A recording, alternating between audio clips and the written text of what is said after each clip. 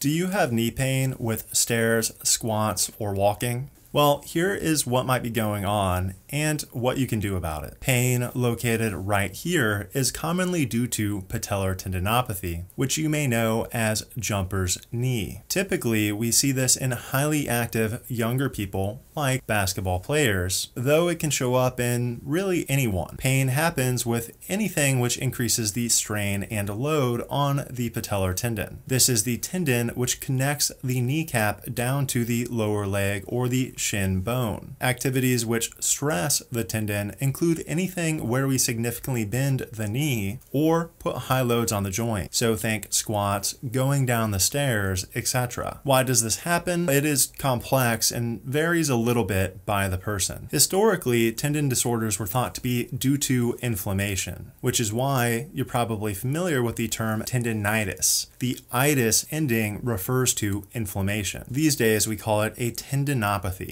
because we have come to learn the core issue actually has to do with tendon degeneration, essentially tendon weakening, and not due to inflammation. Why does this degeneration happen? Well, other health conditions like smoking, obesity, diabetes, etc. make us more susceptible. But the biggest factor is our activity level leading to overload of the tendon. We can broadly separate people into three buckets. First is the person who did too much too soon. So a person increased their activity level faster than the body could adapt to it. Examples include a runner who went from running 2 miles a day to running 10, or the out-of-season athlete who just started back to season again, or the person who was normally sedentary but just now started running or working out. The second bucket is the person who chronically does too much and does not give their body or tendon a break to fully recover. For example, a high-volume distance runner who never takes a day off for months or years. And the third bucket is the sedentary or inactive person. This one is harder for people to understand. The simplest way to make sense of it is just to realize that use it or lose it applies to nearly everything with the human body. As we age, naturally our body falls on the lose it side of the equation. If we remain physically active, we slow down how quickly our tendons lose the ability to tolerate load. But if we are inactive, that decline happens faster because we are not challenging the body to hold on to that ability. If we remain sedentary, eventually we reach a point where the tendon has lost the ability to tolerate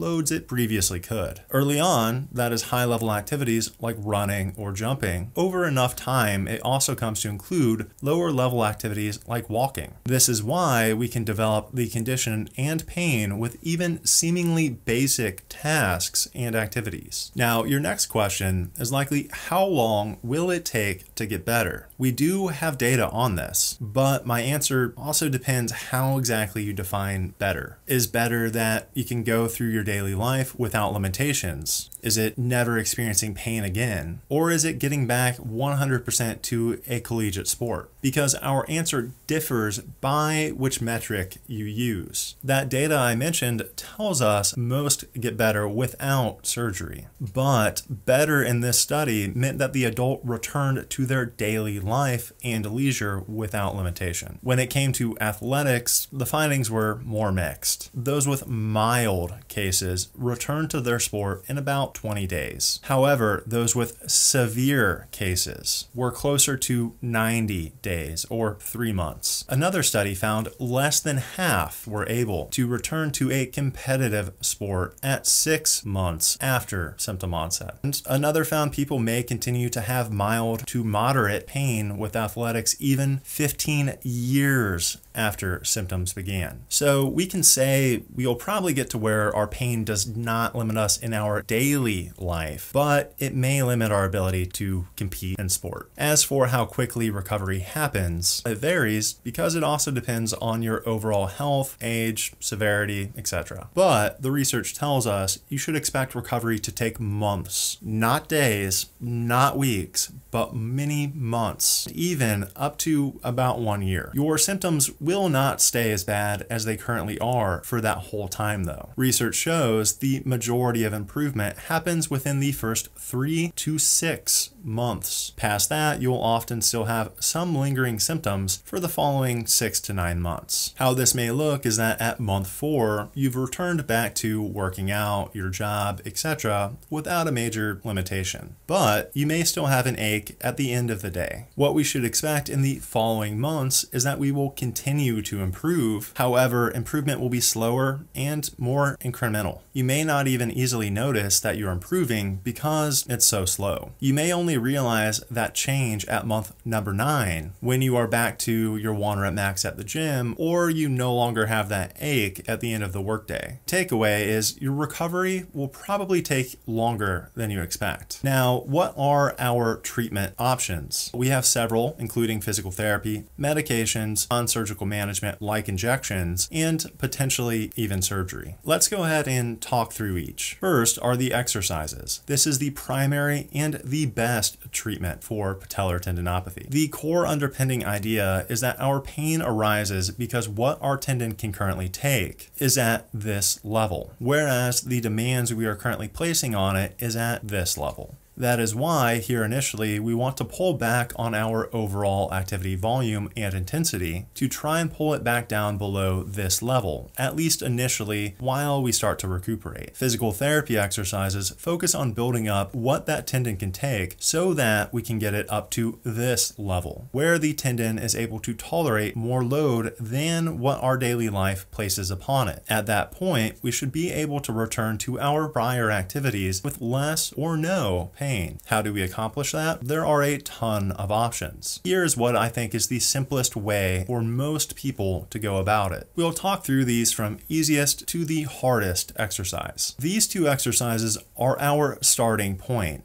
This is where we would begin if we have a really high level of pain, because we can easily modify the difficulty of the exercise to get it to a tolerable level of discomfort. On the left, you push out as hard as you can against a stable object like a belt before your pain hits a 3 out of 10. You hold it for the set amount of time, relax, and then repeat. On the right is a squat where we use our hands for assistance. We can do this either with a towel looped overhead on a door frame / rack, or using our hands on a stable surface like a countertop or in the sink. We just use our hands as much as necessary in order to get the pain tolerable. And over time, we gradually reduce how much we use our hands. After that, we move on to the more challenging exercises like the 2 shown here. With these, we only need to pick one, and we may move from the one on the left to the one on the right as things get easier and improve. I would also usually recommend continuing on with the knee extension isometric shown previously as well. On the left is a standard squat. To make it more difficult, we can either add weight in our hands, or we can increase how far down we go by moving on to, say, a lower chair. Similarly, we can make it easier by either utilizing a higher chair or elevating the chair surface by, say, placing pillows or some other object in the chair itself. On the right is a split squat. This is significantly harder than the standard squat because it is a 1-leg exercise. Again, once this becomes easy, we can hold more weight in the hands to increase the difficulty. As for the number of sets and repetitions, the general recommendation is to do the knee extension isometric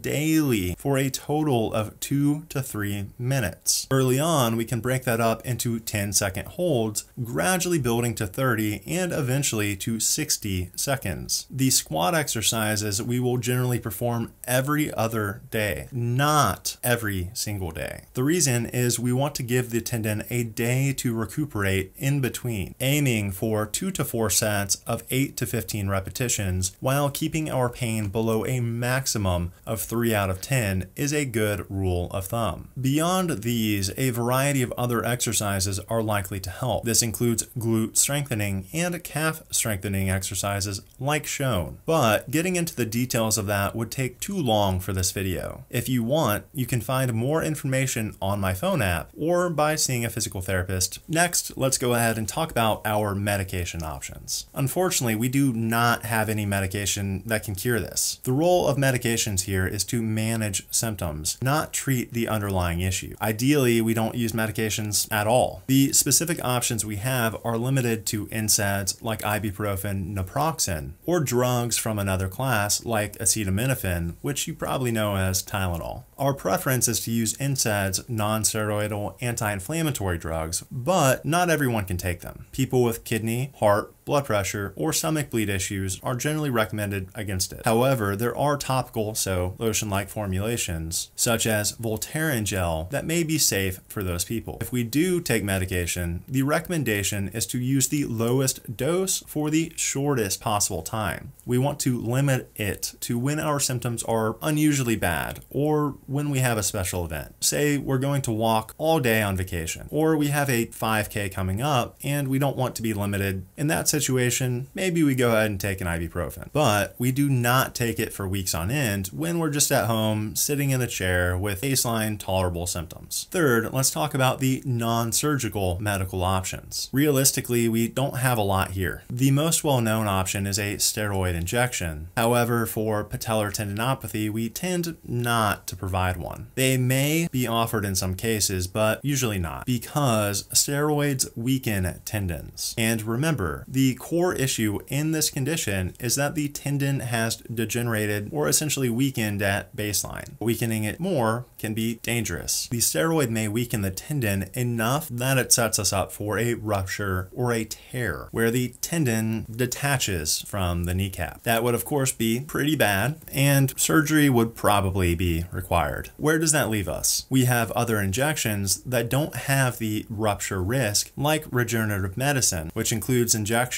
like PRP, prolotherapy, etc. The downside is these treatments are newer, so there's not a lot of evidence supporting their effectiveness, meaning you take some gamble as to whether or not they will work out. Even then, we won't utilize injections until you've tried at least a few months of consistent physical therapy. Finally, let's chat about surgical options. They do exist, but surgery is a last resort, only considered after we have undergone 6 months, if not 1 year or more of conservative care, meaning we have tried physical therapy, but we're not improving. In surgery, what they'll do is go in and essentially clear out the debris, as well as potentially cut out part of the degenerative tendon. Depending how the tendon is cut, it may then be reattached to the kneecap using a suture or anchor. Hope is by removing poor quality tissue, the tendon can then function better and with less pain. Overall, research is mixed as to whether this surgery is effective. It doesn't appear to be terrible, but also not great, hence why it's a last resort. Hopefully it helps out, but there is no guarantee that it will. That is generally what is going on and how we approach treating patellar tendinopathy. I hope that answered your questions, and good luck with your recovery.